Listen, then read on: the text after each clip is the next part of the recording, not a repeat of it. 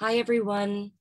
I'm Molly Garfinkel, Managing Director at City Lore, a Lower East Side-based cultural conservation and education nonprofit.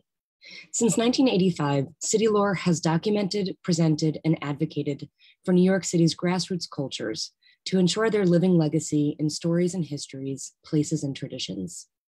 Thank you for joining us for tonight's installment of Tell Me a Story, a City Lore Salon with host Annie Lanzillotto and special guest Valerie Reyes-Jimenez. Tonight, we're focusing some attention on a groundbreaking news item from 40 years ago. 2021 marks 40 years since the New York Times published an article headlined, "Rare Cancer Seen in 41 Homosexuals." The piece, which was published on July 3rd, 1981, announced to the world the presence and proliferation of what would become known as the HIV/AIDS epidemic. This evening, we have the privilege of hearing from Valerie, an AIDS activist, long-term HIV or human immunodeficiency virus survivor, and community organizer.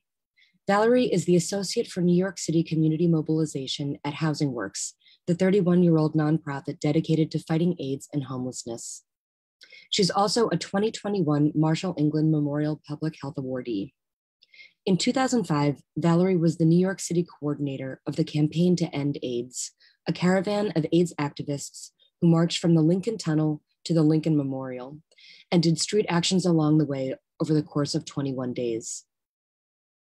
Valerie was born and raised on the Lower East Side, just a few blocks from City Lore. She's a formidable Nuyorican mother and grandmother, and she is thriving. Her story is one that we hope gives you hope and the courage to keep moving forward and fighting for a better world 40 years from now.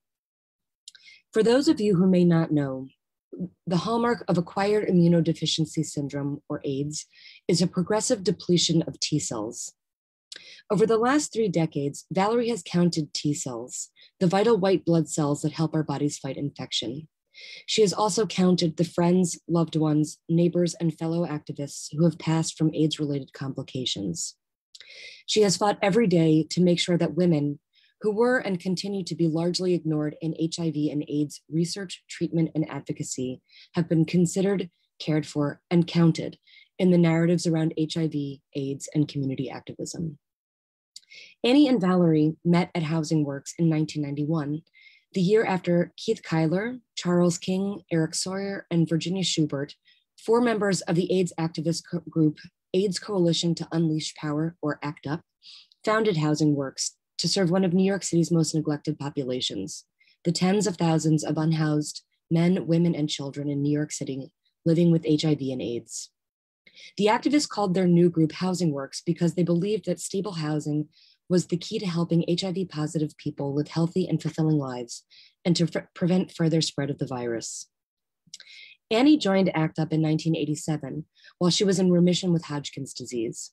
In 1991, she was hired at Housing Works as the literacy coordinator in the job training program.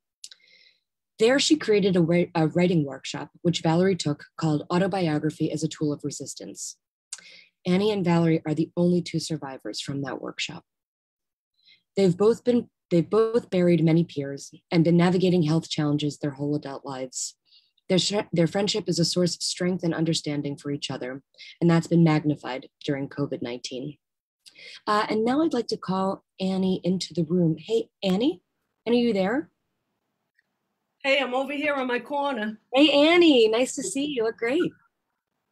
Yeah, you know, I'm on my corner because I still am sheltering in place. Yeah, it's probably a good idea for a little bit longer, at least. We just don't know what's going on. Well, you know, immunocompromised. I mean, it's like I'm still scared out there. I went to Brooklyn once yesterday, or the other day, was it yesterday? No. To see my niece, and I was really panicked in the street, I gotta say. Yeah, you gotta take a second and space. All right, throw me the ball. All right, Annie, ready? I'm gonna nice and easy this time. All right. But like, just got it. All right. 2-finger catch. Right on. That's the hallmark of a street kid. Nice. All right, listen, let's feed the meter. We got an hour, then these people got other things to do, I'm sure. Okay. You got a quarter? You got a quarter? Yeah, here you go. All right, thanks. Thanks. I could even borrow money virtually. It's a very good skill. I've got more if you need it. All right, let's feed this meter. And thank you for giving me one more hour alive with Valerie, one of my favorite people on earth. Who knew we would have 40 years together? All right, Molly, I'll see you later. Valerie, get ready. Get ready for a big catch. You want to pop fly, Val, or you want me to roll it easy? Where are you? I don't see you. I don't hear you. There she is. There I am. You want it high up or you want it low? How do you want it? Do it, pop. Wait, I can't hear you. Let me test your microphone. Hello, no. No, it's off. It's off. Press the I volume. don't know. Oh, that's good. There you go. All right, I'm gonna. It was working a minute ago. Come on, do it. Ready? Yeah. Whatever. Nice Come on, yeah, go for it. Here it comes. Ah! Oh my God! What the hell? That's a big Spalding you got, Mama. What is that? It got big. I don't know what to tell you. I don't know. Do you believe it's been 40 years, 30 years since that we know each other? No. I mean, can't believe it. You know, in 1991, would you have thought that we would have survived to 2021? That wasn't even a thought in my head. There was no way. I was just trying to get to the year 2000. Well, we got an hour because the meat is fed. So we got this hour. And just to, listen, in the room tonight, I see we have people who know everything, people who have fought on the front lines their whole adult lives. We got Jim Igo, we got A.I.D.S, we got a lot of people. And then we got people who maybe never thought of AIDS. Maybe it was never a concern. Right. So what about we start showing some archival video of you when you're strutting around the East Village. Set up the clip. Tell us what we're gonna see. All right, so this clip is pretty much like a time capsule for me. It's something we did in the mid-90s, around 1995 or so. It was an MTV special. And for me, it was more like leaving something for my kids so that when I did die, they had something to look back on because they were still so young and small. And yeah, so that's what we're gonna take a quick look at then, and then we'll talk about what's happening now.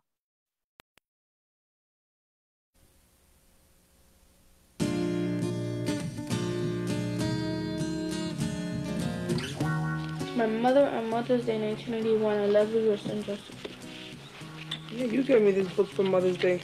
Mm-hmm. Yep, the little pink one. My name is Valerie Reyes-Jimenez. I'm 30 years old. I'm the mother of 2 children. My daughter Haiti, she'll be 12 in a few, and my son Joseph, he's 7. A lot of people just by looking at me probably wouldn't know that I'm HIV positive or that I have full-blown AIDS, but I do, and yeah, it hasn't been easy. That's Joseph in my tummy. I remember that kid. Jimmy.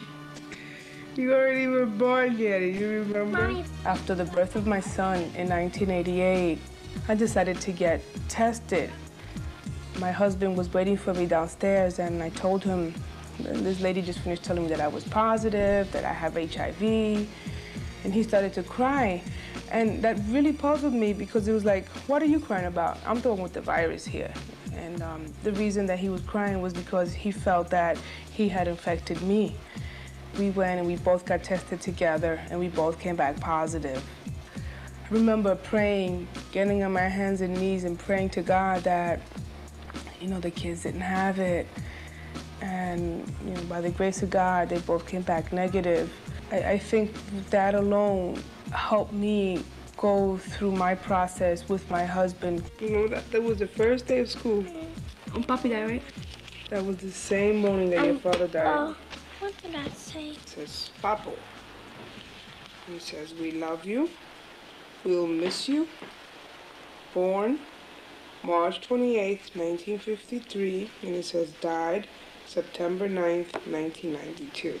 You remember? You remember? Dark. It was dark. Yeah, it was dark.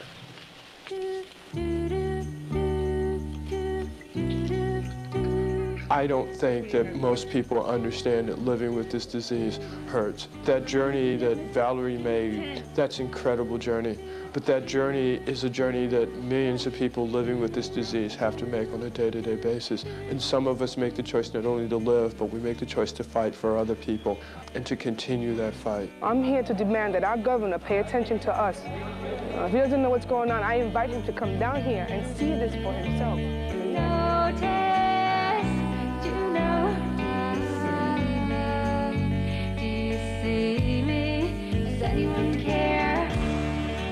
One of the most important things is that I'm not dying from this disease. I'm living with this disease, and I'm definitely living today versus a few years ago when I was just merely existing. But what helped me get through it all was Housing Works and the people that were dealing with me in my case. Good. How are the kids? They're all right. Yeah. It's been a while. Have a seat. Nice. When Valerie first came into Housing Works, she was living with her mother and some other family members with her family. They were living doubled up. I was what they called, quote unquote, the hidden homeless. Oh, my sister, my mother, my brother, my sister, my uncle, my kids, my husband, and myself were all under the same roof.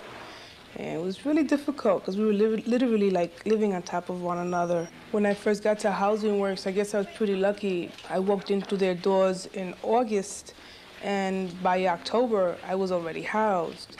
Oh, home sweet home. I remember coming into Housing Works and hearing the word grassroots a lot and not really understanding what that meant. But as time went by, I came to realize that everyone is entitled to the simple things of life, which are basically housing, food, and the right to live and to live and to let live. Right now in New York City, we're having a lot of problems as far as the budget cuts and all that. One thing in particular that will be affecting me, affecting countless thousands of other people, is the cutting of the home health care services. So the other day I found myself giving testimony at a town hall meeting. I'm a 30-year-old HIV positive mother of 2, and I have been using these services for the past 2 years. I'm here today by the grace of God. Today is a good day for me, and I'm able to be here.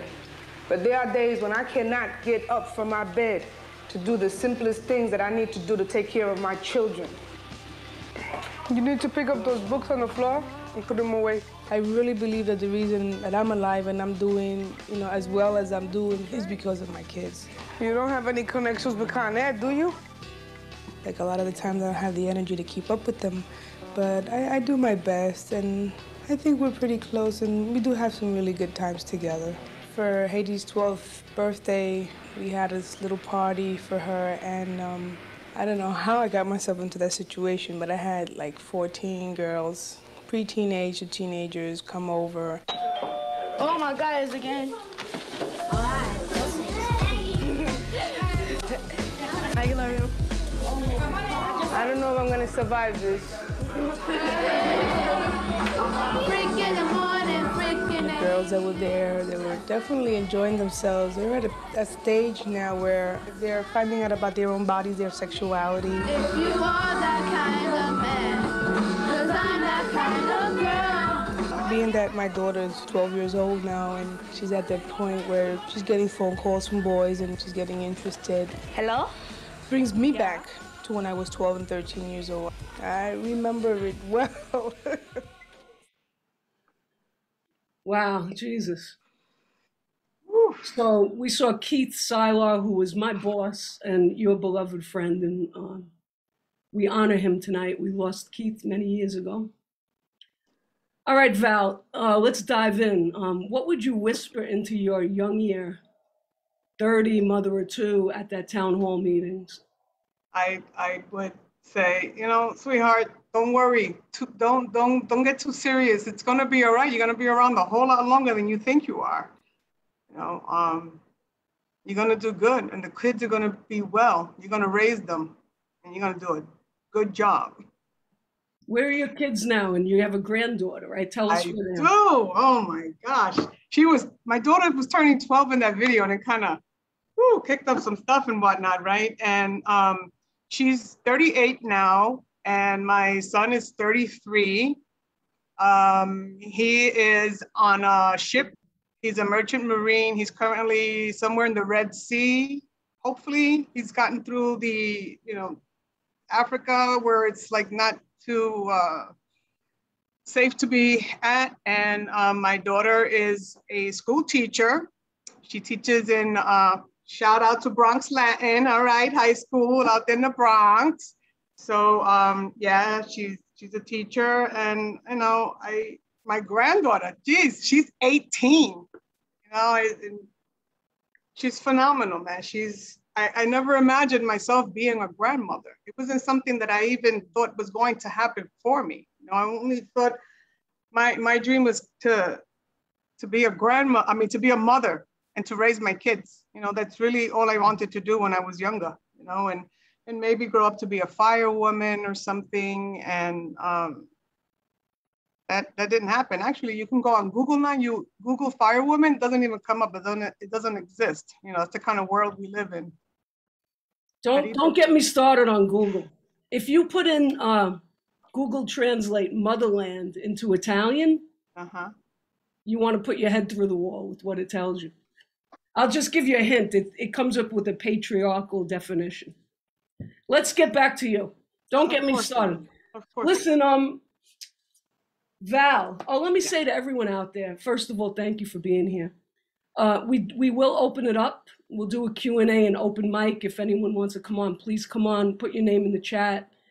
And Eva or Mackenzie. And Eva, thank you for popping Valerie's family photo up right on time. Thank you, Eva. So just put your name in the chat. We see some of you out there. We have you, Jesus. Great. And or if you don't want to be seen, that's fine. If you have a question, throw it in the chat. So Val, there's so much to talk about. Let's do this. That video ended, you were talking about puberty. What was it like being you? You grew up on 3rd Street, puberty hits. Take us back to 1979, 1980, whatever year it is. Take us back to 3rd Street. I'll just say on the record, hormones really suck, man. When they come in and they kick in, they're just like, whoa. And even when you're older, like my age, hormones still suck. Just don't have enough hormones anymore.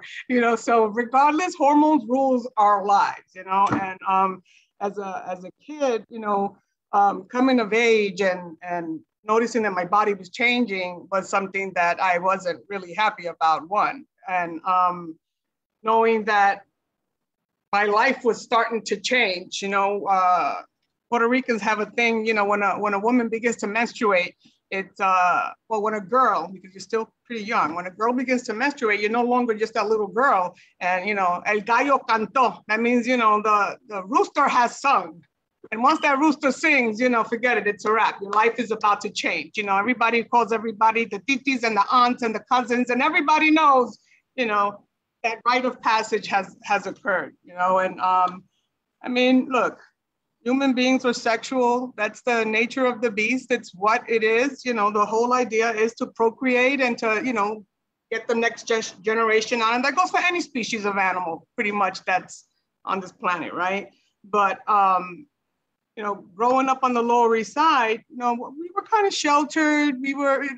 My parents were working. They were doing the best that they could for us.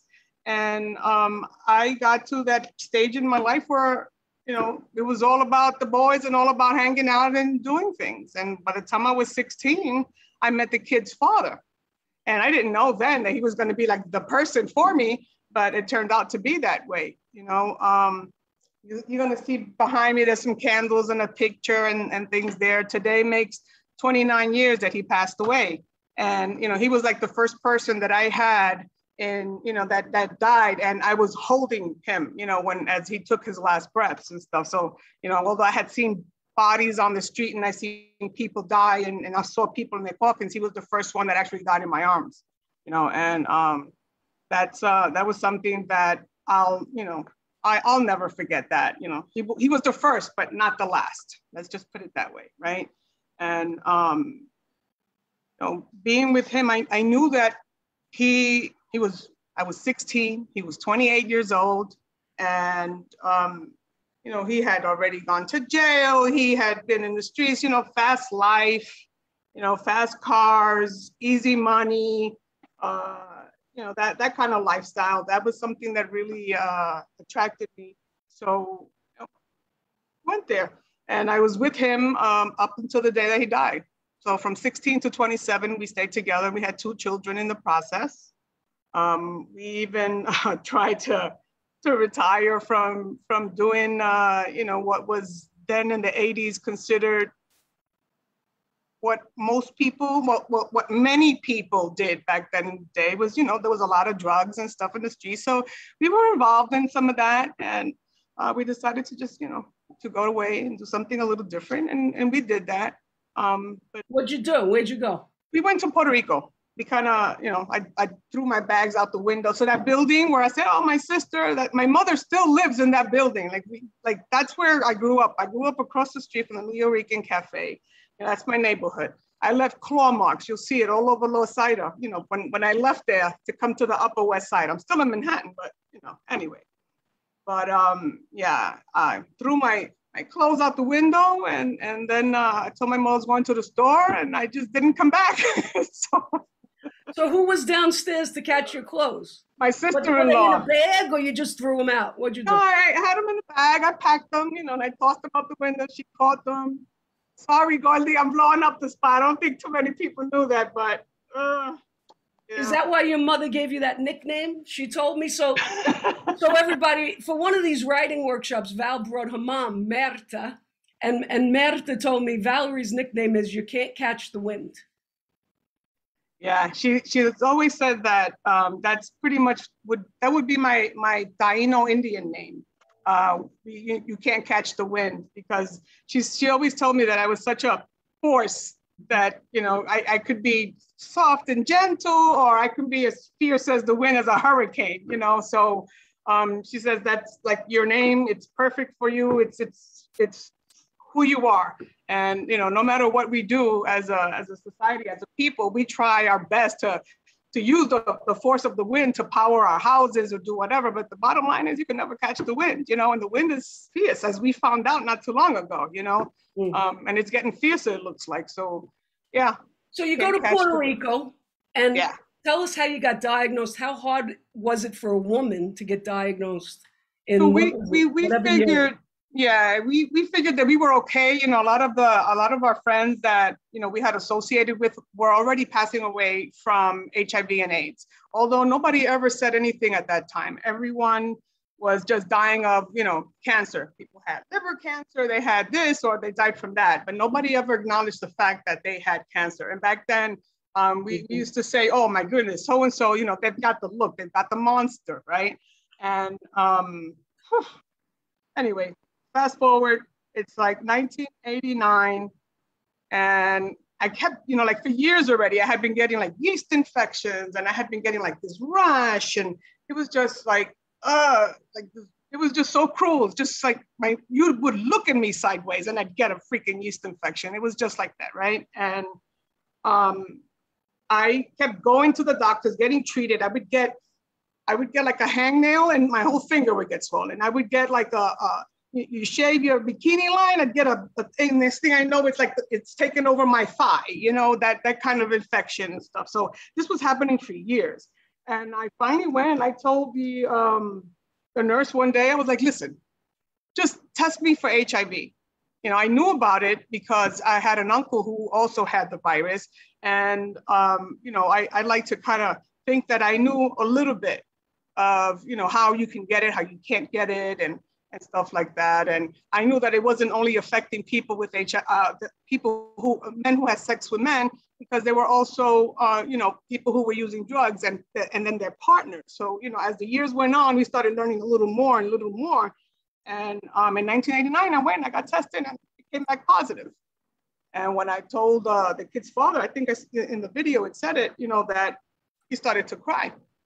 And I'm like, well, what are you crying about? And it turned out that it was, he goes, well, if you have it, I have it, and I just felt that no matter what was going to happen, that as long as the kids were going to be, the kids came back negative, that I'd be able to handle whatever came my way, and And I did that, but, you know, still in all, back then, every doctor that I saw, you know, because once I found out I was positive, we sold our stuff, we packed up, we came back to New York, because we knew that in Puerto Rico, there was no way in hell we were going to be able to get any kind of like proper healthcare.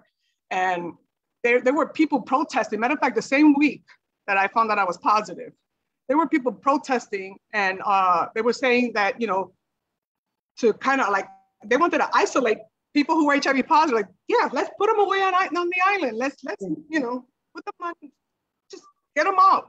And mosquitoes that bite people with HIV will pass it on to you. So a mosquito bites me, and then it goes and bites you, you're gonna get HIV that way. You know, so that was like the belief then. And it was just something that was, you know, I was very frustrated. I ended up back in my mother's house, and that's kind of like where this video kind of picked up, you know, where my beginnings with Housing Works came in, because I was looking for some help. You know, I got on, you know, public assistance, applied for Social Security, I did that kind of stuff, and it just ended up, you know, all doubled up until somebody in a community meeting told, you know, my mother asked the question, like, does anybody know anybody that helps people who are HIV positive and who are homeless? Mm. And somebody said, hey, there's a brand new organization called Housing Works. Mm. You know, and I walked through Housing Works doors in August of 1991. August 1991, I walked through their doors. And God rest his soul, the first person I bumped into was Bishop Jeffries. He was another homeless gentleman. He was in the waiting room. And this is the first and only time that this particular line was ever used on me. And he was like, so what's a nice girl like you doing in a place like this? Go Bishop, go Bishop. You know, I cracked up. You know, we became fast and hard friends after that, you know, but it's like, well, you know, I'm here for the same thing you are. I got nowhere to stay. I got a family, and I'm HIV positive. You know, I made a decision very early on that I was not going to hide my status. There was just, it wasn't even a choice. It was just something that happened. You know, as soon as I came out of that building, and I told the kid's father, and then I told the father-in-law, and then I told my, you know, my like everybody. I was just telling everybody. I was afraid, not so much to die, but, oh, hold on. This is Val's meds with food. It's time for me to take my medication. All right, everybody, take your medication. Whoever needs medication time. 7:30, here's my HIV meds. Don't cheek those pills. I want to see you swallow. Let me see, watch. Let me see. Good? Yep. So why, let me ask you something. I used to pop pills like. Did you eat? Did you have to eat with that pill? Did you eat something? I had a little something, so yeah, I have to have something in my stomach for that, so, yep. So what happened to the women's stories in the dominant narratives? What do you have to say about that? Look, you know, we know that Kaposi sarcoma was pretty much put HIV on the map. There were a couple of doctors that realized, like, oh, wow, you know, and then, oh, wow, so people are getting this, but they're all, you know, men who have sex with men. And yes, they were, you know, at the highest risk, and they still remain a very high risk today, including, you know, people, you know, people of trans experience. So that hasn't changed, but one thing that I have always felt, you know, neglected, I have felt forgotten, and that's not a good feeling. You know, it hurts. You know, people tell that there was an incident that occurred back in June that really pissed me off, and you know, I felt that I was being dismissed by somebody who is pretty much the face of a campaign that's a worldwide campaign, and it's really a very important thing, you know. And I just felt that this individual was very dismissive in their comments, and it really, you know, was something that I took personal. It was like, wait a second, hold on. You just pretty much got here the other day. Like, you just found out you were positive. When? How long? Has it been a decade yet? Hold on. You know, I think I've been HIV positive longer than you've been alive, you know, so, and I think that's what I'm trying to say. What I'm trying to say is that, yes, we might not have been a giant slice of that pie, but guess what? You are part of that pie, and you can't have a whole pie without all those pieces in it, you know? So to be, you know, dismissed and ignored is something that really, like, don't do that, you know? With it, you know, as women, you know, we have we've in our history, right? There's been like so much that has, you know, we've already had to deal with, like, you know, cis white privilege, misogynistic societal dominance, right? And all this bullshit for thousands of years already. So it's like, ya basta, enough, you know? So, yeah, I'm on a slow burn. It kind of angers me. And you know what? We were part of the narrative then, and we're part of the narrative now. And you know, if we continue the way we're doing, yeah, you know, it's going to continue to be the narrative. You know, so maybe not in the United States, but you know, in Africa, like the numbers. I mean, listen, I'm not even going to start talking about numbers or statistics or anything like that. I got a couple of numbers. Let me throw in some numbers. Go ahead, because I know, look, we got experts out there. Terry, thank you for for typing some resources in the list. And Terry will bring you up first to talk with Val. So get ready. And but here's some numbers for the uninitiated. According to the World Health Organization, over the whole AIDS epidemic is a pandemic, really. Some people call it an epidemic. Some people call it a global epidemic. And I heard Fauci call it a pandemic once. So take a guess, how many millions? Now, Churchill says millions don't matter. Well, all that matters is one story, right? But here's 79 million infected, 36 million dead, conservatively. They give a range of numbers. These are the bottom numbers. 36 million dead. COVID, 4 million dead and 222 million cases. Women, just in 2020, 19.3 million women worldwide. Just in 2020, 240,000 women dead to AIDS-related illness. You know, the numbers are going to mean nothing, but just keep that in your head. 79 million people had HIV. And 36 million people died of HIV. I want to throw in a couple of things, and then we'll bring Terry in, okay, Eva? We used to make sex trees. I don't know, what did we call these, Jim? I forget. But I made like a sample of a sex tree that might be something. And so say this is me. Say I slept with 3 people in 1981, let's just say. And then say they each conservatively slept with 3 people. But then what happens when people who slept with each other, and it gets very complicated, right?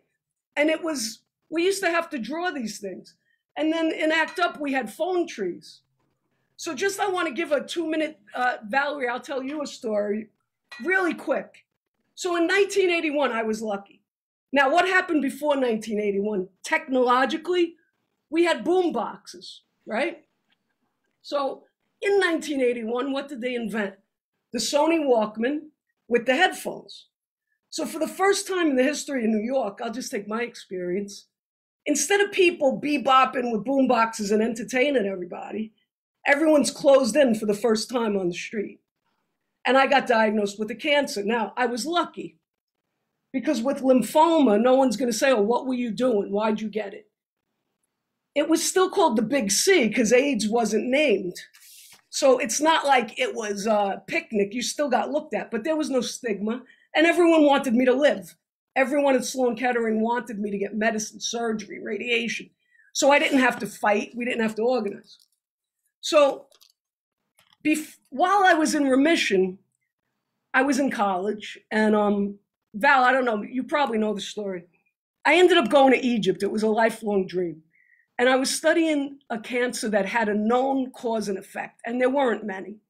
This was bladder cancer that was caused by schistosomiasis, which was caused by people standing in the canals, washing babies, washing dishes, swimming, whatever, right? Mostly quotidian tasks. But there was medicine, so this drove me crazy. Why are people dying when there's medicine? So I went to the Egyptian Ministry of Health, and I went with a letter in my backpack. I said, here's a letter saying who I am, what I'm studying. So the Egyptian minister told me this. Not the minister, some guy in the ministry. His name was Dr. Mustafa. And this is 1985. He said, in 1979, so again, just pre-AIDS being named, at the International Conference on Schistosomiasis, he said, the Egyptian Minister of Health in Cairo told a scientist, if you, Mr. Scientist, come up with an immunity pill for schistosomiasis, they call it bilharzia, Sadat will cut off your head. I said, what are you talking about? What does that mean? Don't government want the people of the country to feel good? Don't they want the people? But the bottom line was the peasant class with schistosomiasis had no energy, no ambitions, no dreams. There could have been no Arab Spring without medicine, without people having energy to fight. And so when I came back, 1985, 1986, I rode across the country with a group of 19 queers spreading the word through the Bible Belt that AIDS wasn't sent from God to get rid of the degenerates, because that's what people thought. As soon as we left New York, that's what everybody thought in all the rural towns of the Bible Belt. And then I joined ACT UP 1987-ish, and then I met you. And how I got a job there was I was in CBGB and Housing Works was tabling.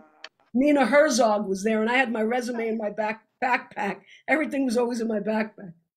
And I pulled out my resume, and then there was this long interview. And then I thought I was getting a job, but look, I got a lifelong friend. And listen, very few people were as helpful to me as you during COVID, because I knew when I called you, I wouldn't have to explain why I was in these four walls with no immune system. I wouldn't, a lot of people said, oh, it'll be over in a month, it'll be over, right? But you knew, listen, 40 years, there's no AIDS vaccine. You know what I mean? All right, let's bring in Terry to get back to the women's narrative in AIDS.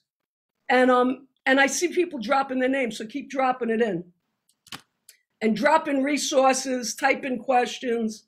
Val, you're getting a lot of comments in the chat. I don't know if you could read it. I gotta, yeah, I have a hard time keeping up with that and trying to do this. Hi, Terry, welcome, Terry. I'm listening to you. Hi, Terry. Hey, I didn't know I was going to be a panelist today. Tell us what you're working on. Terry, what are you working on and what's important?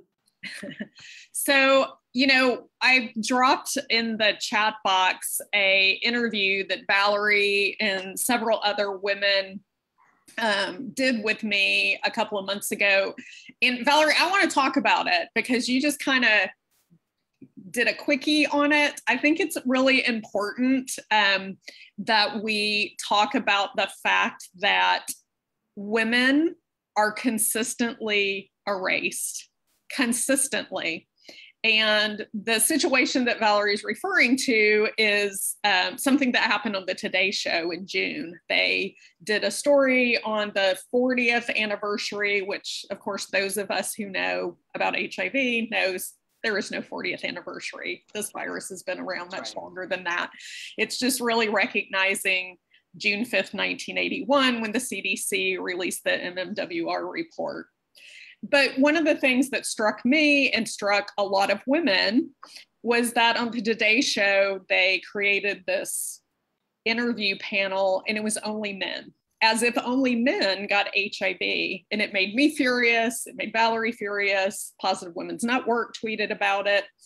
And I think it really speaks to the fact that misogyny and sexism is still alive and well, and that when we remove people from these opportunities, it really sends a message to the public that HIV doesn't affect people in their lives. It's the reason why women get sick. It's the reason why women are misdiagnosed.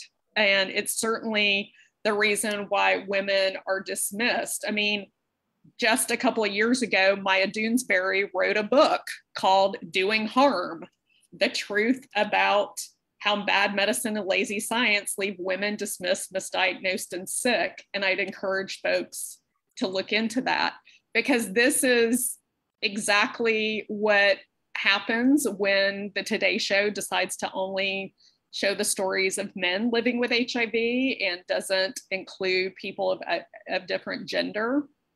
And Valerie was one of the first people I called and said, I want to talk to you about this. Like, I'm curious, what are your thoughts about this?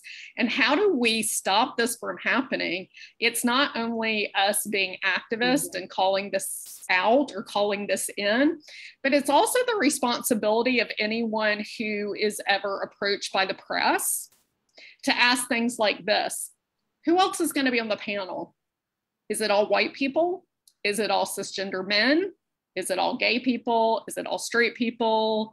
Have you invited trans people? You know, it's our responsibility to say, I'm not comfortable with this. This is not what my community looks like. And this is not something I want to be a part of. Or if you want me to be a part of it, you need to invite other people and I can give you their names. Or I'm willing to give up my seat so that the right person can be here. And my guess is that the folks that were involved in the Today Show never said those things. But Valerie, I want you to talk because you were so powerful in the conversation that we had. And I want you to share a little bit more with this audience because you kind of just gave a little snippet, but I think there's more to unpack there. So give her a good question, Terry. Give her the hardball question. Well, good Lord. I asked all the questions in my interview. So we can watch the interview. No, you can read it. So you can read it. But I mean, I guess my question to Valerie is why do you think this keeps happening, particularly to women in the HIV community? And how can it be stopped? How can we call people in when they do stuff like that? You know, we're kind of moving from just calling out people to calling them in to teach them. Like, all right. So I guess that's my question. I think one of the first things we can do is use, outlets like this one. We can use Zoom. We can use all kinds of things to bring to the forefront, what's happened, what's happening, and where we want it to go from here, right? I also believe that we really need to start talking about HIV and AIDS and women and the whole package, because we're not trying to just diminish anybody. We need to lift everyone up, right? And as far as women are concerned, we need to lift ourselves up, one, but we need to be there and lift each other up. Whether you're HIV positive, for 40 years like myself, or if you're, just found out you're HIV positive 40 days ago. It's still the same disease. It still causes damage to your body. And, we need to be able to talk about HIV and AIDS outside of Pride because, not only is it it's not a Pride-related event. HIV has nothing to do with Pride, with gay Pride or anything like that. And World AIDS Day is more, I live with AIDS every day. So, why do I want to just acknowledge it on that one day? One of the things, talk to your kids, talk to other people. I've always been a big advocate of don't hide that you're HIV positive. It's not something that I'm proud about, but I'm not ashamed of it either, right? And, we've gotten to a place where people were dying and like housing stock back then, the turnaround was so fast because people died. So people were able to get housed quickly. Whereas now that's not the case any longer. Now, the housing stock, it's ridiculous. First of all, the amount that it costs, but to get people housed and to get people, an AIDS diagnosis. Thank God we don't have to go through all the crap because a lot of us were around to fight then so that people that are HIV positive now can have these, I guess, luxuries, because back then you had to be, you had to have an AIDS diagnosis to even get benefits. Whereas now you just have to, I'm HIV positive and that's it. And you're good and you're eligible for stuff, right? We had to fight to just get vaginal yeast infections as part of that list because, it was only going by what was happening with men back then, right? And I remember like one of the first times that, I went anywhere with ACT UP was with Jerry Wells, was with Terry McGovern. You know, I believe maybe you had been there. I know a lot of the women that were in ACTA back in that during that time played a big role in going to the CDC and, you know, getting you know, changing the diagnosis and stuff. I still remember my first T cell count, 360.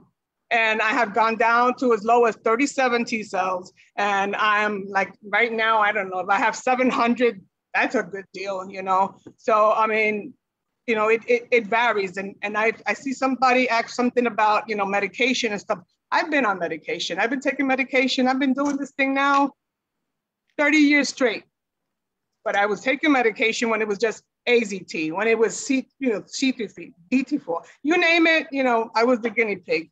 And I think that we have to make sure that we advocate for ourselves as women. And, you know, we really do need to just, like you said, you know, bring it up, bring it in. Just like, I refuse. We're bringing in more people. Everyone wants to jump, but they're raising their hands and everything. So we might need to do another one, Annie. I don't know what to tell you. You know, this is a lot. It's 40 years of this, you know, and this is just one story. Jeez. All right, we got a lot of chat going on. So pop in Jim or Ivy, and we got Jenny Schubert out there. Oh, Jenny's here. Jenny, maybe we could pop in Jenny. Maybe pop in a couple of people. Hi, Jim. All right, Jim, what do you have to say to this conversation? Got to get unmuted. Throw me the ball. Big kiss. First of Annie, throw me the ball. Okay, wait. First, we got a kiss. All right.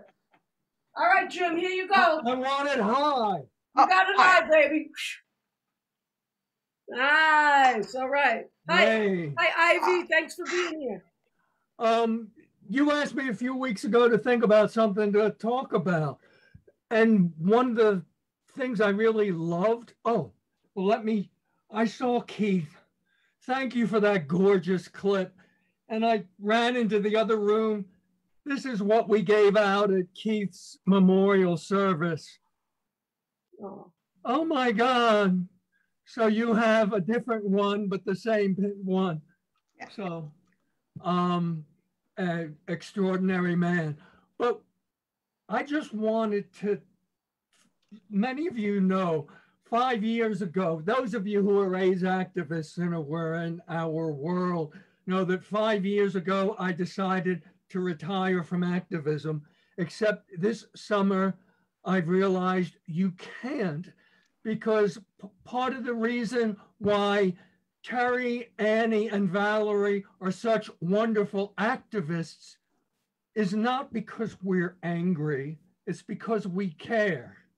I turned 70 last week, and I've spent a good deal of the summer learning the exercises that you have to teach someone who's living with ALS so that they can retain their core functioning as long as possible. I sat in for 3 and then 5 sessions, and then I said to the woman, a brilliant occupational therapist, I think the thing I could do to help someone you activists out there know most is if I could come in 3 times a week on the days you don't work and just an hour go through the different exercises, but the core exercises. I know early on in ACT UP, the reason we stayed together is because, and it's the militancy that gets all the headlines, but it was the love that kept us together. And we were arrested together in affinity groups. And affinity groups wound up being care circles for the people in that affinity group who got sick, who got hospitalized, who became homeless. And so maybe this story can have a neat ending, but it's maybe caregiving gets no press because it's thought of as woman's work. That's part of the real reason. And yet it is the core of everything in healthcare. And I just wanted maybe to tell everyone out there, or encourage everyone out there, to say, you can be an activist in your personal life. You can be part of the team that is actually improving the life of someone who needs it. Totally depends on the small village who comes together to take care of someone who's facing a catastrophic illness. That's it. Thank you, Jim. Love you, Jim. Listen, happy birthday, too. I could use with a fewer, several fewer. All right, Ivy. What's going on, Ivy? Hey everybody, how are you doing? Can you hear me? Okay, so Hi, first, Jesus, welcome. thank you. First I would like to just say that part of the reason I'm still alive 3 decades after is that somebody that was with Jim's group of activism, the third wave. I want to honor Sally Cooper, who a lot of us really are here because of her work.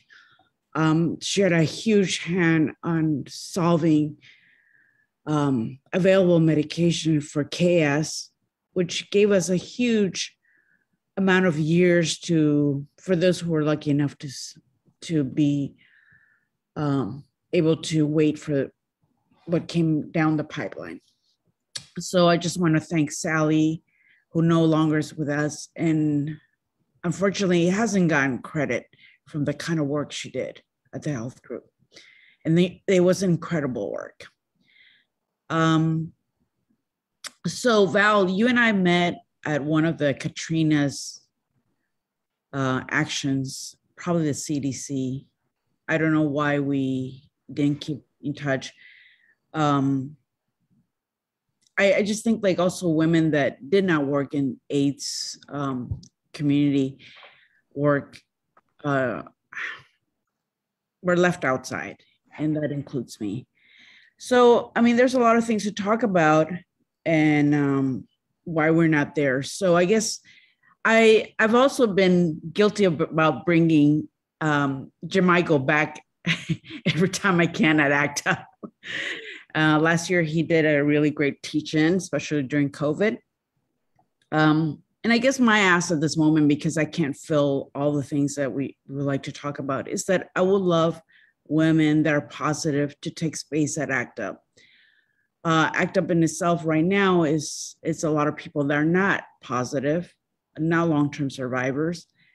And that brand of what we achieve is just a brand right now. And it's important at this moment to do that recollection that as we are written out of history, basically.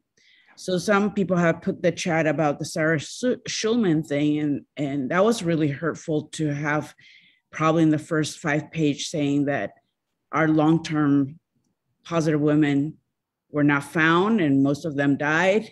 And that's just extremely, extremely enraging. And not have Sally part of that story, even though she was not a positive woman, but the kind of work she did. And that's really hard. It's really hard to look at ACT UP every year when there's a Women's Day, that they'll put up pictures of the women that were important, but none of them were positive. And it's the same picture of 40 years or 30 years. And to even say to comrades who say, well, it will be time to put some positive women. And people will say to me after working with them for 12 years, I don't know a positive woman. And that's just enormously hard after working together for 10 years. Ivy, my meat is ticking. Listen, so I got to ask you a question. Can you type in, I heard there's an upcoming action, Val told me, October, what is it? October 4th or something? For what? What's going on in Texas? Oh, yeah. Abortion. Yeah. Ivy, maybe you could just type in any, people could contact you, Sure. or, you know what I mean? Whatever, you know? All right. And we just welcome Jenny and Jesus to this group. And then we'll get Fred in here. Fred's got a poem, I know. But so Jesus and Ginny, let's go to Jesus first. What's going on, Jesus? Where are you? Okay, first, I'm adoring you guys. I'm so thankful that somehow the universe just get me here, Valerie and Annie. I am Jesus Guillem from San Francisco. I am the founder of the HIV Long-Term Survivors International Network. So, Valerie, Jose Latino, inmigrante, HIV 37 años, etc., etc. I have 3 questions in one together for you. Or for you guys. First, you know, just a month ago, I still had a woman reaching out in Texas that not even her kids still know that she's HIV positive. And she has a work that is public, so there's still the stigma and discrimination.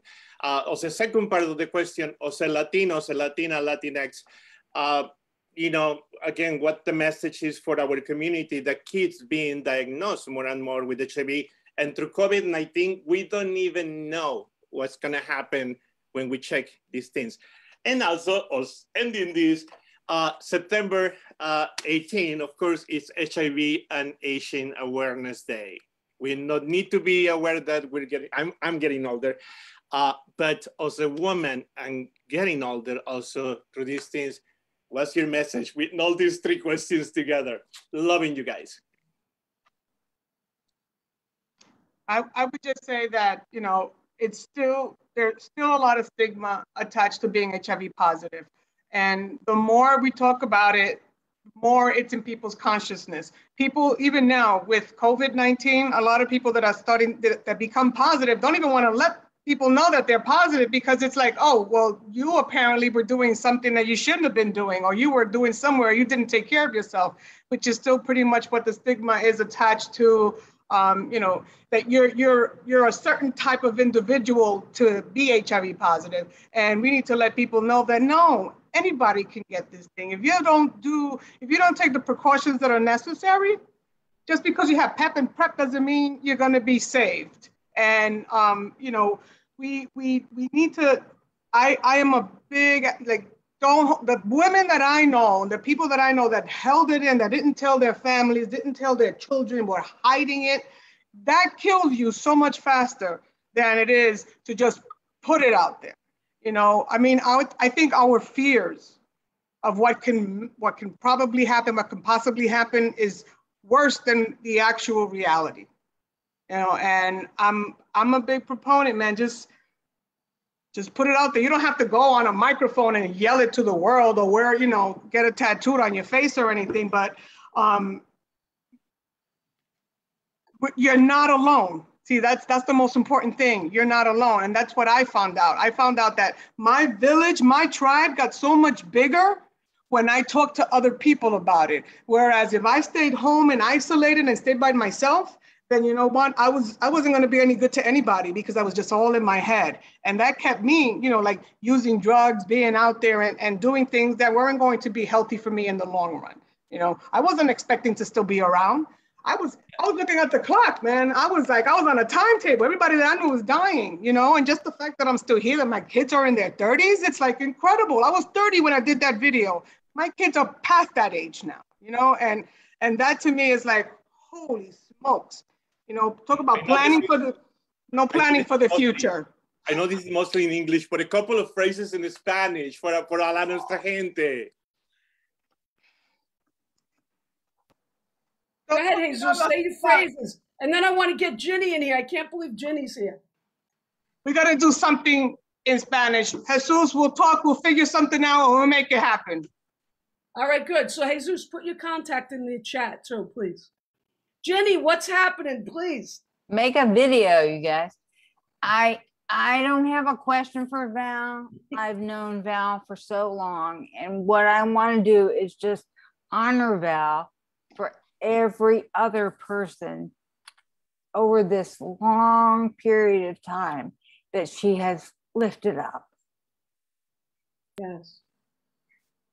So that's it. Thank you, Val. Hi. Thank you, Jenny. Thank you. Jenny, we honor you, Jenny, for everything. lifted up and made it possible for them too. Thank you. Thank you. Thank you. I was just thinking how my daughter might be the only teacher. Hey, Phoenix Rising, there you go. My daughter might be the only New York City teacher that used to do syringe exchange back in the day. So, you know, yeah, go figure. You never know where you end up, you know? And Val's kids are awesome. So as legacy, before we go to the next one, I just want to give a quick shout out to my family and all my friends that are out there tonight. You know, my nieces are there, my aunts are around, my cousins. You know, and I just want to like, everyone's gonna be able to turn on their camera now, and we're gonna hear from Legacy and Fred, and everyone else will be able to join in. Legacy, what's going on? What's going on? How you doing? Hi. So Val is my favoriteest person in the whole wide world. Except for our wife. Okay. Yeah, well, you know. But I just want to say, like, I'm here just like Jenny. I just need to give you your flowers. A lot of who I am and who I've become today is because you've been a pioneer. You stepped out the way so that other people can become and grow and be that. I came into Housing Works, lost, all over the place, rambunctious, a lot of energy, didn't know how to navigate it, and you took it and you turned me into one of the most powerful advocates in New York City. And I was able to grow wings from that. I went from being homeless to having my own home, because you never let me doubt myself. You've done the work, so you taught me how to do it so that the generation after me, I can teach them too. I've graced covers. I've been on TV. I've been in magazines, in places where people didn't want me to go. But every time they tried to throw the key across the fence, you went across the fence to go get it and unlock the door. So I am very grateful for all of the things that you have done. You trusted me with some of your most precious things, your granddaughter, to guide her because you thought that I had it. So I just want anybody who's ever had the energy that Val has given out, like this woman, I am so glad that you are here to be able to teach this little girl lost on how to be great. So thank you so much. You are phenomenal. Did you remember to ask her who that person was? Everyone, no, just mute yourself if you're not talking. I'm getting some gonna find it. Legacy, thank you, Legacy. Val, I hope you're taking in all of this, Val. So listen, Fred's here. Fred, I know you got a poem for us. We were going to link COVID and AIDS. I'm getting an echo. Go ahead, Fred. Let us hear your poem. Okay, this is a poem I wrote for a friend of mine who died of COVID. It's called Remembering Tom. You've been gone for over 1 year now. I'm Italian, so I knew something was wrong when you were not answering my texts or commenting on the jokes and funny stories I was sending you on your phone and Facebook. I Googled your name with the word obituary next to it. And of course it came up. It said you died after fighting COVID for 7 days at only 53 years old. I wanted to know details, but there was no one I could ask. I did not know your family, so I could not contact them. All I knew was that your elderly parents and brother lived in Doylestown, Pennsylvania, and your sister in Midland Park, New Jersey. You worked at Sharp Electronics with the husband of one of my former colleagues, but he had already retired. So what was I going to do? Call them out of the blue and ask them for details about what happened?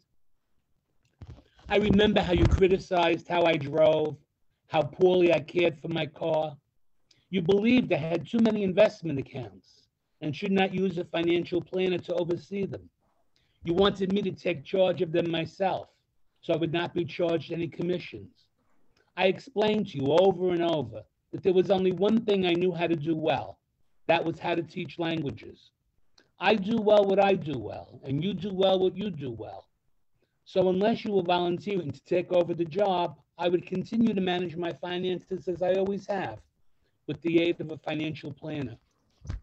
I miss our dinners together, even though you would comment on how I always ordered salmon or mashed up some of my food before I ate it, and how things in my house were often out of place. To tell you the truth, Tom, I would often leave them that way on purpose, just to see what you would say. Although I sometimes found that things you said annoying, I also saw the truth and humor in them, and I would laugh at them. I wish you were still here so we could go out for another nice dinner, and I could hear you say the things that annoyed me, and I could laugh at them all over again. Tom, thanks for our friendship of almost 20 years. And as my favorite television hosts from childhood, Roy Rogers and Dale Evans, would always say at the close of their weekly show, happy trails to you until we meet again. I enjoyed our ride together. Thank you, Fred. Thank you, Fred. Thanks, You're Fred. welcome. Thanks, Fred. Thanks for the chance to read. I see we have Mark Harrington out there. Mark, what's going on? Hey, everybody. I just can't believe how amazing it is to hear and see all of you tonight. And I'm feeling a lot of love and humility and gratitude for all of you, starting at the top. And I just put some of your names into the chat. But it does me a lot of good to see everyone all together after 30 or 40 years of activism and after 5 years of Trump and the last 2 terrible years. So I just want to thank you all and send you all my love. Well, I want to thank you, Mark, Ginny, and you know, all the pioneers, because when COVID hit, all the AIDS activism teachings, Jim, all helped me survive this year as immunocompromised. I thought harm reduction, close my eyes, cover a couple of masks when I'm going to get the mail. Everything I learned back there from you guys, you women, you plural, that's what helped me survive every day. And of course, Val, who I could call and say, it's me in these walls. Shayla, what do you have to say, Shayla? I'm looking at Shayla and Kimberly. Shayla, what's going on? Hey, Annie, hi, how are you? Hi, everyone. First and foremost, thank you for, creating this safe space to have a very important conversation. And I was born in '89 and grew up in the 90s. So I often heard about HIV and AIDS, but conversations were not always had in a very healthy way. There was always language like the package or Batman Forever, where it was very desensitized. Wait, hold on. Batman? Can you say that again? The Batman Forever. What does that mean? Meaning like someone who has been diagnosed with HIV, is to describe like this is their sentence. So they're living with the Batman forever, which I thought was very cruel. And I never repeated and I never thought was funny. So I say all that to say that I am happy for the activism around this pandemic because it's exactly what it is. And I'm also happy that I do have a mentor, an older man, Lewis Farmer, and he talks candidly about his diagnosis whenever I go to visit. It's always at the top of the line. And he's making sure that there's also education, and he's checking in too, regardless of our gender and sexuality, about, how are we maintaining and balancing healthy relationships. And a lot of times it's not just always about sex, but it's really about having these conversations that are necessary in order to, to save the knowledge that we have and to pass on. And for me at 17, I started very early going for testing because of the misinformation and the level of fear and the level of hatred that people had, to the point where it created anxiety for me. And I was like, wow, this is something I have to take very serious. And I am now 31 and I still do the same, every 3 to 6 months, the same thing. It is a part of my regular PCP checkup. It is very important. It is here. Our people are here. I'm here. And so this is what we have to take into consideration in order to move forward. Thank you, Shayla. Evelyn, Valerie is shouting you out. Evelyn, tell us who you are. And then Kimberly, and then I'll say something. All right, Evelyn, what's going on? I am her oldest niece. I live in North Carolina, and she's one of my favorite titis in the whole world. I love you. I miss you. Miss you too. And who's there with you, Evelyn? My sister-in-law, my sister. Hi, I'm Zelina. I married into the family, and Titi Valerie took me in like her very own, and I love her. We're so proud of you, Titi. And it has been an honor hearing everybody talk about her and praise her. And I am so proud to say that she's my family. She's amazing, and I love you, Titi. I love you guys so much. I miss you. I gotta take a trip down south. Yes, ma'am. I'll get there. I'll get there. Thank you both. All right, Kimberly and Jen. I'm sure Jen's got something to say. Hi everybody. I'm just really happy to be here, and I'm so happy this kind of emerged in my inbox and that I tuned in, and I wanted to just lift up Valerie. I feel like I didn't know you in that first chapter that was portrayed in the video. I have only known you in this second round just as good, and I just am honored to know you and to have worked alongside you. And you are often like a quiet but fierce, steady force. Sometimes in the background, not always, but I tend to like to stay in the background. So I always appreciate those of us who like to be the steady force in the back. And it's just amazing to hear you all and see so many activists that I've looked up to for my whole career. I'm about to be 54 in a couple of weeks, and I've done, my whole career has been in this work, and I'm deeply committed to it, though sometimes you feel a little like you get removed. You feel a little disconnected. Maybe COVID has sort of helped that along, but I'm just really happy to be here, and so happy to see all of you, and I love you all, and thank you, Valerie, for being you. Thank you, Kimberly. Listen, before we go on, I want to, for people who need to leave, just because the meter, look, the meter, you see the expired? Oh, I'm gonna take it, Annie. Val, this meter is always reminding me that, I got this moment and that's it. But yeah, you need a quarter. Hold on, anybody got a quarter? Yeah, anybody got a quarter? Val, you got a quarter? Not on me, no. Molly, can you come back? Molly, Shayla, you got a quarter? Oh, there goes. Oh, she got a bunch of quarters. Give me. All right, I got it. So listen, let's do a moment, because listen, it's 29 years ago tonight, Valerie held Papo. So let's take a moment before we go on, and then for whoever's got to leave, thank you for being here. Let's remember some people, and Papo being number one. And Valerie, thank you for letting us gather tonight on this anniversary. Well, I want to thank City Law for allowing this opportunity to even happen. It's great, and I'm grateful to even have this platform to talk about these things. But I don't just want to remember people who just passed away, who have died from AIDS and HIV and AIDS complications. I also want us to take a moment for all the people that we've lost so quickly, during COVID.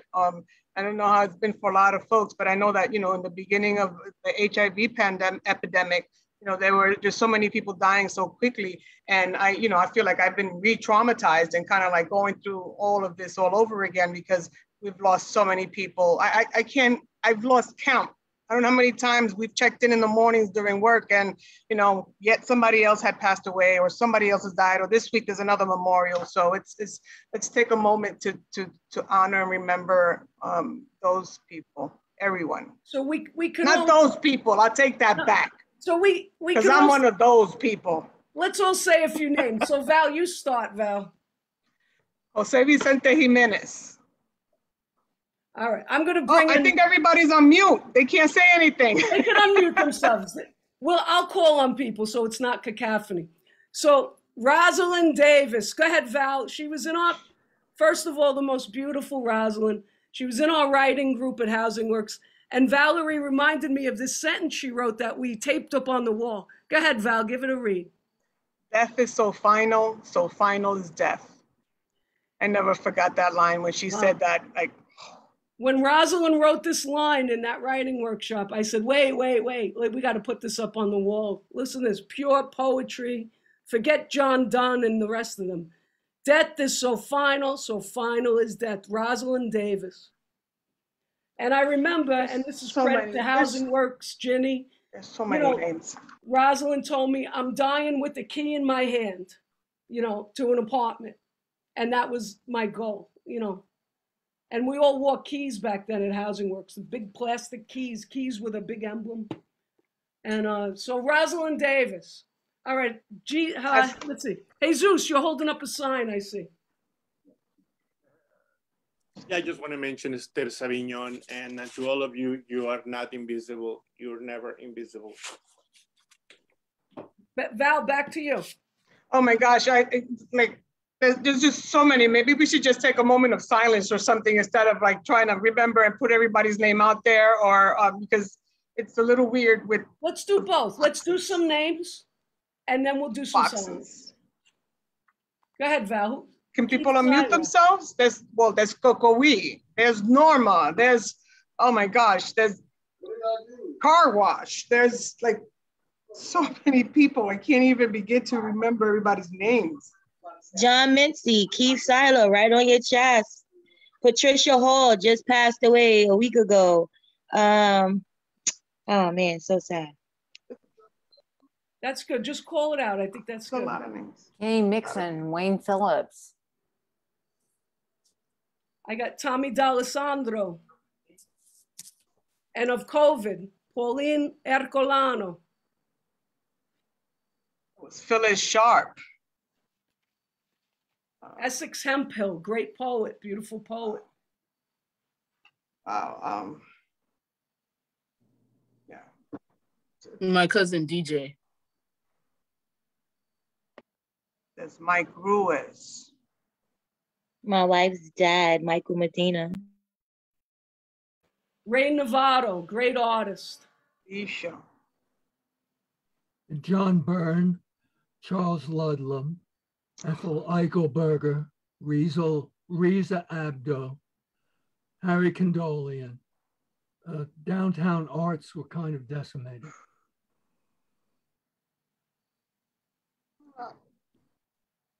We got some names in the chat. Cliff Goodman, Felicia Flames, Hector Padilla, Sandra Vreeland. Carmelita's in the house. Hi, Carmelita. There's a lot of names in the chat. Hilda Melor, Joanne Walker, Deshaun Esom, Peter Mark, why don't you just come say these names? Mark's got a bunch of people. Well, yeah, Jim unleashed a flood of memories. The photographer, Peter Hujar, the artist, Paul Tech, the artist, David Wanarovich, my ex-lover, J. Kevin Funk, and thousands of other people whose names would take all night. Ivy's put Michael Callan. Thank you, Ivy. You know, we still have those notebooks. We have a drawer full of notebooks full of names that we used to read for 24 hours during World AIDS Day, for 24 consecutive hours nonstop. Not one person on a mic, but like 5 people on a mic simultaneously reading names for 24 freaking hours. Imagine if we did something like that for COVID too. Forget about it. We'll be here for the next 20 years. Remember when we did it for the governor? Took all of our books to Albany and read the names there, and we had to walk up the $1 Million staircase, and we was just like a big booming echo throughout the whole Capitol building. It was great. Jennifer, hi.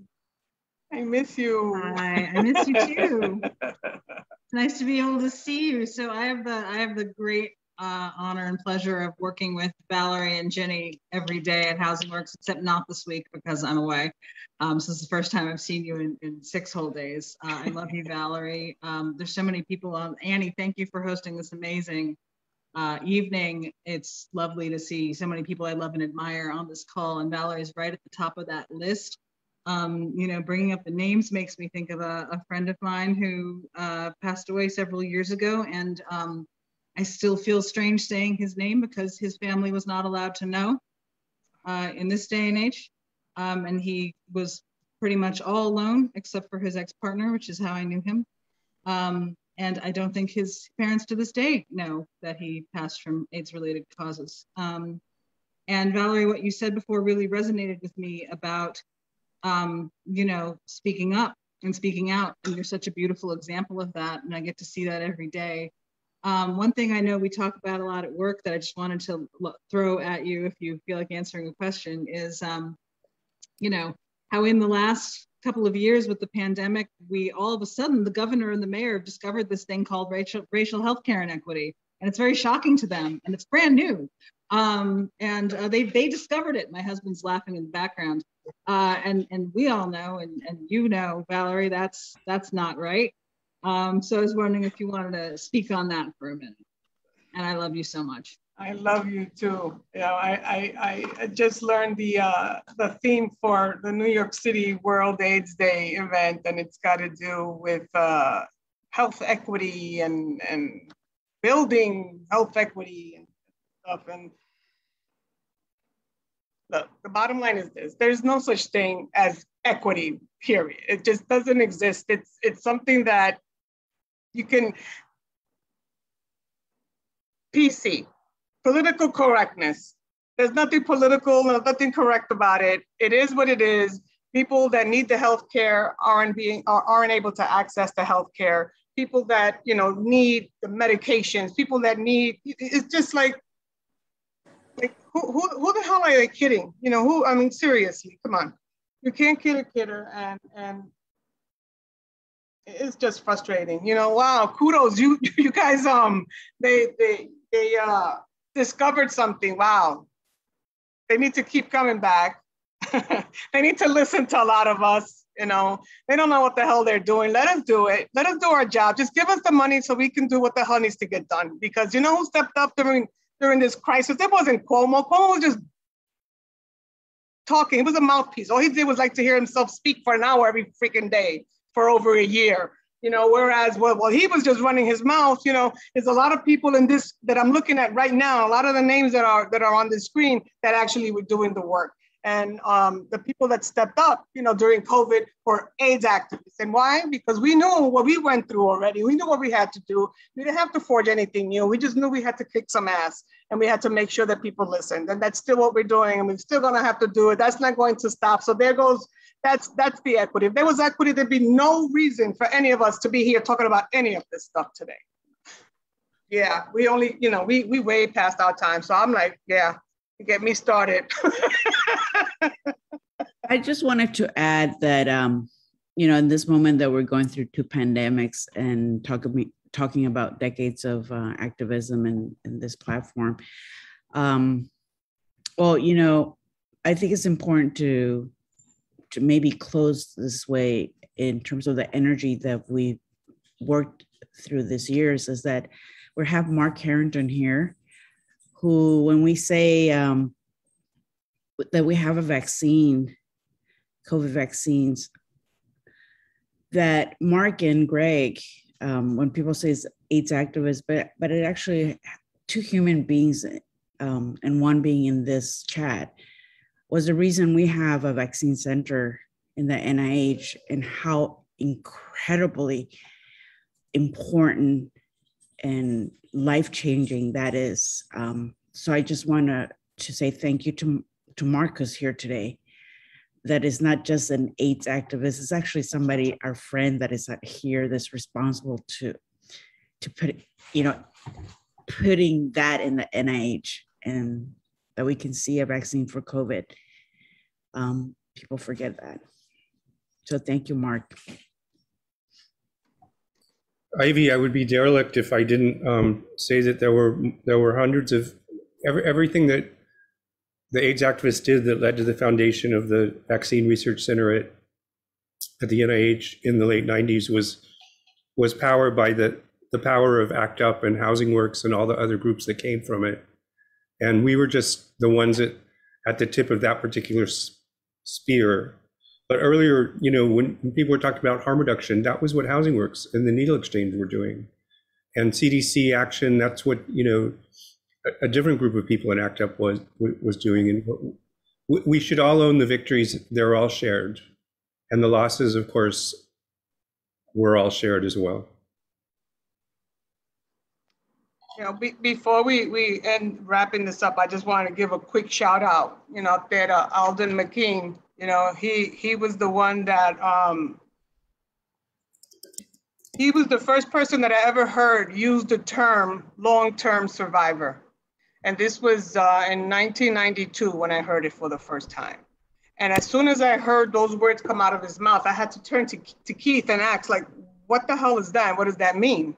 And as soon as I understood what it meant, I made a decision. Like at that moment, it was like, I'm going to be one of those long-term survivors.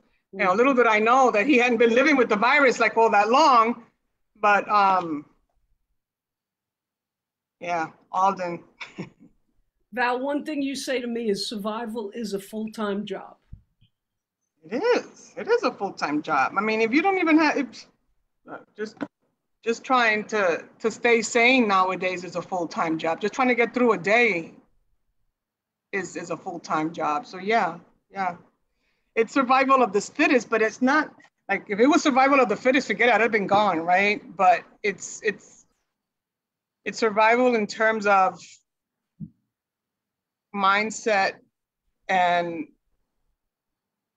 what you put out there, your energy, your aura, whatever it is you want to call it, whatever it is that you put out, that's what you're going to get back, man. You put shit, you get shit, right? You put good stuff, you put good, strong, positive stuff out there, then you're going to get good, strong, positive stuff back. I've always said, I'm a positive woman in many aspects and in many ways, right? And people always wonder, like, what does that mean? I was like, well, keep coming around, hang out with me. We'll find out. And, maybe you'll get to kind of know what that means, But, and there's Michael King. Hi, Mike. So good to see you. He's the only person I know that in the middle of an action, people getting arrested, a demo, he could sit back against the pillar, sit up straight, close his eyes and meditate, man. It's like, wow. How do you do that? How do you do that, Michael? What do you do?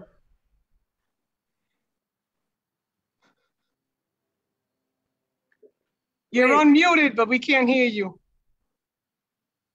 Sometimes you just need some quiet in the middle of it. And I think it's the spiritual force of the protests. Sometimes I feel filled up by that. People's love, people's dedication, it's all there. And Valerie has led things for so long in such a beautiful way. Really beautiful to hear everything tonight. Michael, what do you say to yourself in that, like to take that quiet moment? What do you say to yourself? I don't do it all the time, but sometimes it feels right. It feels right. And I feel like I'm guided by the collective participation. It's not a me thing. It's like sometimes the force of the group just like, steers me to do that. It just seems like the right thing. And, it's funny. It's true, Val. It's weird sometimes, but I'm glad to be able to do that. Plus, you're going to be in jail for a long time. So like getting a little rest for a little while is always good. Wow. Val. Yeah. You know how much I love you. And, people that don't know, Annie's my Sunday babe. Annie's my Sunday babe. Where'd my work wife go? She left. Okay. I've got a side chick at work. Oh, there goes my work wife. Hi. I've got my side chick. I heard don't know that. if she's here tonight.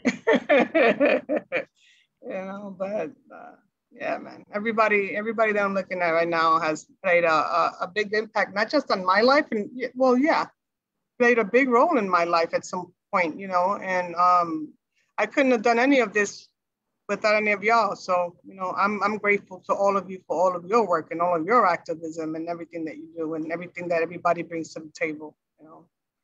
We just got to keep creating tables. I don't know what to tell you. We just got to, there's not a table, let's make one then, let's go. I think we've all gotten good at making tables or just pulling up a chair, whether they invite us or not, so. Well, let's stay fierce, Val. Let's take Michael's group energy meditation moment. And I just want to say, I love and admire you all and have loved and admired many of you for decades. Valerie, you're at the top of the list in my heart. And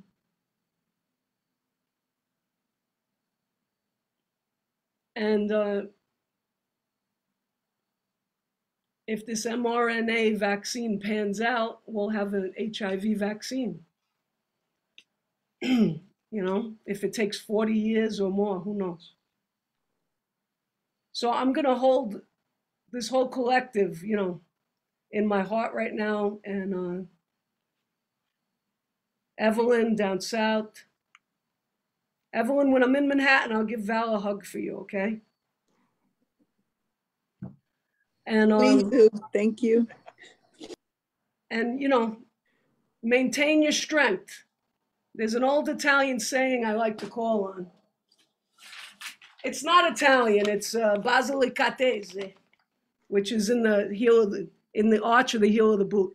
Mantieni tu fort come una ciricetta pesata. You got that, Jim? Maintain your strength like a hot cherry pepper. And you all got that, that's for sure. So Valerie, I'll talk to you, and let's all keep loving and talking to each other. And thank everybody. Ivy, thank everybody for coming. Jenny, everybody, Mark. Marcelo. Thank you. We love you. Bye. Love you. Bye. Bye. Thank you, City Lore. All right.